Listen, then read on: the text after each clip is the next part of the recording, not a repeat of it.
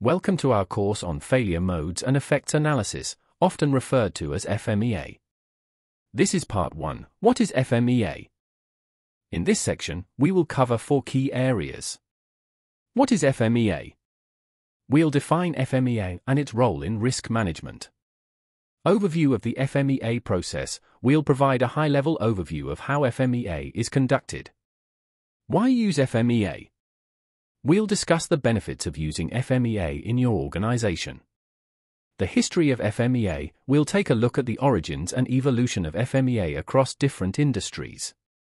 By the end of this section, you will have a foundational understanding of failure modes and effects analysis and its significance in enhancing product and process reliability. Failure modes and effects analysis is a highly structured and systematic method used to identify potential failure modes within a product or process. These failure modes are essentially the various ways in which something can go wrong. Once identified, the FMEA process involves evaluating the effects of these potential failures to understand their impact on the overall system. This evaluation includes determining the severity of the impact, how often these failures are likely to occur, and the ability to detect them before they cause significant issues. By assigning a risk priority number, or RPN, to each potential failure mode, we can prioritize them based on their risk levels. This is done by multiplying the severity, occurrence, and detectability. This allows us to focus our resources and efforts on addressing the most critical issues first. The structured nature of FMEA ensures that no potential failure is overlooked and that all possible effects and causes are thoroughly considered. Additionally, FMEA is not just a one-time activity. It's an ongoing process that should be integrated into the lifecycle of a product or process. This means continuously updating and revising the FMEA as new information becomes available or as changes are made to the product or process. By doing so, we can proactively manage risks, improve reliability, and enhance the safety of our products and processes. In summary, FMEA helps us to identify potential problems before they occur, evaluate their possible effects, and implement strategies to mitigate or eliminate these risks, ensuring that we deliver high-quality, reliable, and safe products and processes to our customers. FMEAs are typically done using a structured template to ensure all potential failure modes and their effects are systematically evaluated. The template is used to guide you through each step of the process, from identifying potential failures, prioritizing them based on their risk levels, and setting actions for improvement to reduce the risk. As you can see, the template is divided into several sections. The first part is process step or input. This is used to identify the process step where a failure mode may happen. The next step is failure mode. This section lists potential ways in which a product or process could fail. Following this we have potential failure effects. Here, we document the consequences of each failure mode. Next, we have severity. This column rates the severity of the effect on a scale, often from 1 to 10, with 10 being the most severe. Then we consider the potential cause of failure. This identifies the root causes of each failure mode.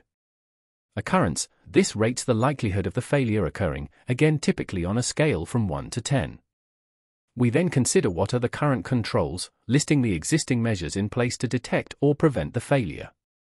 Following this we need to consider detection. This rates how likely the current controls will detect the failure before it occurs. Having captured all of this information we then need to calculate the risk priority number. This is done by multiplying the severity, occurrence, and detection ratings. The RPN helps us prioritize which failures require the most attention. By thoroughly completing each section, you can systematically evaluate and address potential risks and ensure a robust approach to risk management of processes and new product designs. Now you understand what FMEA is. Why should you use it? Using FMEA offers several key benefits. Identify potential failures early. By proactively identifying potential failure modes, we can address issues before they result in costly or dangerous problems. Improve product process reliability. FMEA helps enhance the reliability of products and processes by addressing potential failures at the design or process development stage. Risk management. FMEA provides a structured approach to assessing and managing risks, ensuring that the most critical issues are prioritized.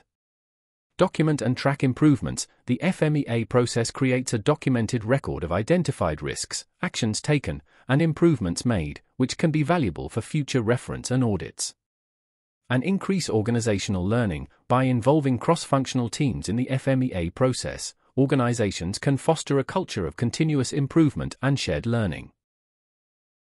FMEA is not a new concept and has quite a history of being used for risk management for many years. It is used in a range of industries from automotive to pharmaceutical. The origins of FMEA date back to the 1940s when it was developed by the US military. The aim was to improve the reliability of munitions and equipment during World War II. In 1949, the first formal documentation of FMEA procedures was published as MILP 1629, establishing a standardized approach to identifying and addressing potential failures. In the 1960s, FMEA was adopted by the aerospace industry, with NASA employing it for the Apollo missions to ensure the reliability and safety of their systems. By the 1970s, the automotive industry, particularly Ford Motor Company, began using FMEA to address quality and reliability issues in their vehicles. The 1980s saw FMEA being integrated into the QS 9000 standard, a quality system requirement for automotive suppliers, which further popularized its use and solidified its importance in the industry. In the 1990s, the International Organization for Standardization, ISO, adopted FMEA as part of the ISO 9001 Quality Management System standards, recognizing its value in ensuring product and process quality. Additionally, the Automotive Industry Action Group, AIAG, published guidelines that further standardized the FMEA approach within the automotive sector, promoting consistency and best practices across the industry. By the 2000s, FMEA had been widely adopted across a variety of sectors beyond automotive and aerospace, including healthcare, manufacturing, and service industries. This widespread adoption highlights the versatility and effectiveness of FMEA in managing risks and improving reliability across different fields. Current trends involve integrating FMEA with Six Sigma and Lean methodologies, enhancing its role in continuous improvement and operational excellence. Thank you for participating in the first part of our FMEA course.